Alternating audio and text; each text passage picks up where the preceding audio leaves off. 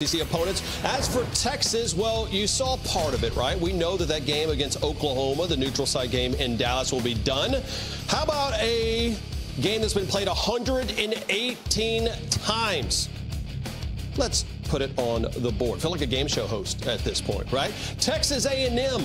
How about that? Played 1918 to 2011. Heck, each school mentions each other in the school fight song, and that game will be played in Kyle Field. Ross Bjork and Aggie fans are probably smiling somewhere. Take another look at this, CD. This is where we're at. Yeah, to me, it started with that Texas A&M game being back on Texas's schedule. Now you have an opportunity. Selfishly, as a Florida guy, I know all the Gator fans are looking forward to that first trip to Austin as well. And if you're a Texas fan also, look at the home games. You got Kentucky, Georgia, Florida. 2 out of the 3 prominent, dominant teams in the SEC, and you're glad to have them at home. Florida, the first trip over to Austin since 1939.